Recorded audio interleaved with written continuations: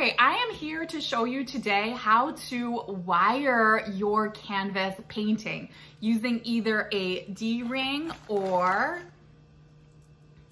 an eye hook. So congratulations if you just got into an exhibition.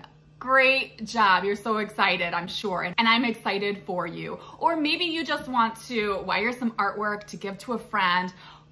Maybe you received some artwork from a friend or bought some, and you just need to know how to wire it to put it on the wall. Well, if you're in a gallery exhibition, you might need to check if they have wiring specifications.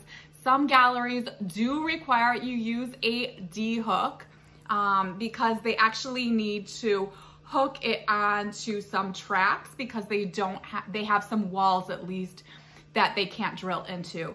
Otherwise, you can generally use an eye hook and then wire it from there because they're just going to either put it on a nail or, you know, they can just hang it up on anything. And if you're doing it at home, same thing. You can just wire it using an eye hook, or you can wire it using a D-ring and then just hook it onto the nail. So what you're going to need apart from your artwork and either your eye hook or your D-ring is something to measure with, some picture hanging wire, which can be coated or uncoated. Coated is best. And optional is a drill bit, a little bit smaller than the screw part of the eye hook or the screw you're using with your D-ring, and then a drill. You'll also want a pen to mark with. Finally, you'll need some scissors or wire cutters. Down in the description is a list of the supplies as well as a link to the supplies that I'm using. You'll want to lay the canvas out in the direction that you'll be hanging it, either vertically or horizontally. And then starting from the top of the picture, make a mark about 1/3 of the way down the canvas. Do that on each side. If you're going to be using eye hooks, make the marks on the inside of the frame. If you're going to be using a D-ring, make the marks on the back of the frame. Now for the optional part. I like to use a drill and a drill bit to make a little hole where the eye hook or the screw for the D-ring is going to go. This makes it a lot easier when you go to screw it in. So you just want to make sure that the drill bit you're using is a little bit smaller or thinner than the screw. Another thing you'll want to do, which I forgot to, is if you're going to do this, make sure your drill is charged before you go to start. I had to stop in the middle of things and go to charge my drill. And by the time my drill was ready, I didn't realize it, but the battery on my phone, which I was using to record this, had died, and I totally lost the footage of drilling the holes. Fortunately, I was able to find some lovely stock footage for you all of a person using a drill bit to drill. But basically, if you're using eye hooks, drill on the inside. If you're using D-rings, drill on the back, but be very careful. Just go a little bit in. You do not want to go all the way through and ruin the canvas.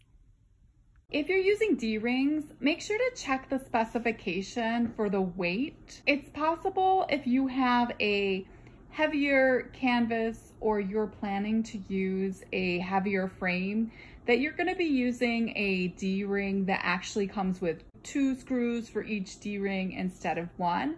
And in that case, of course, you'll just need to make 2 little holes on each side instead of just 1.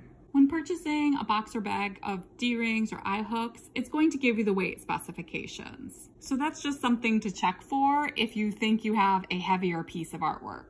So starting with the D-ring, you're just going to go ahead and screw in the screw right where you made the marker and where you made your little drill hole if you took that optional step. Obviously, if you didn't take the optional step of using the drill bit, just go ahead. You can take a manual screwdriver or you can use an electric screwdriver and just go ahead and screw in your D-ring.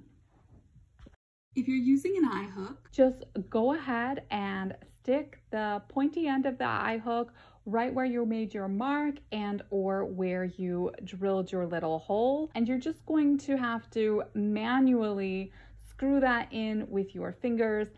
I like to sometimes use a drill bit just to give me a little bit of an assist.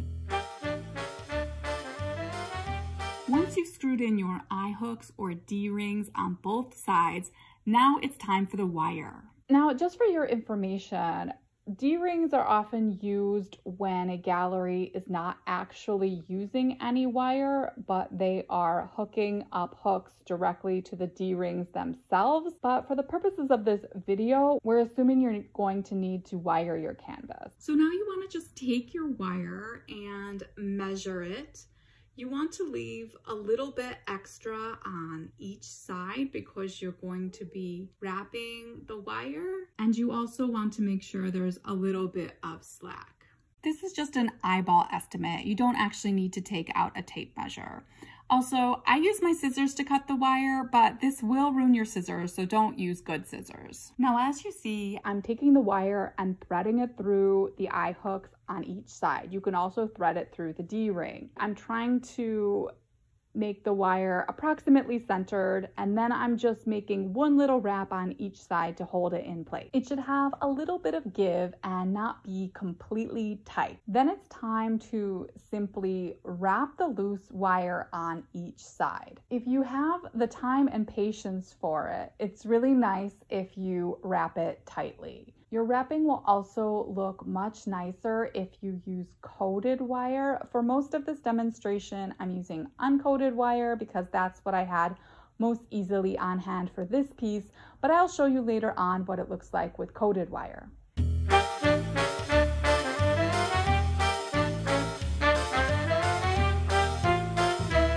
So this is what it will look like in the end if you're using uncoated wire. But as I said, it'll look a lot better with coated wire and you'll have less jagged edges. So in this next demo, I'm just going to quickly show you what it looks like with coated wire. And here I'm just using D-rings so you can also see it with the D-ring. Now, after you've wired your painting, you might want to frame it. I have another episode which shows you how to frame your picture using a floater frame.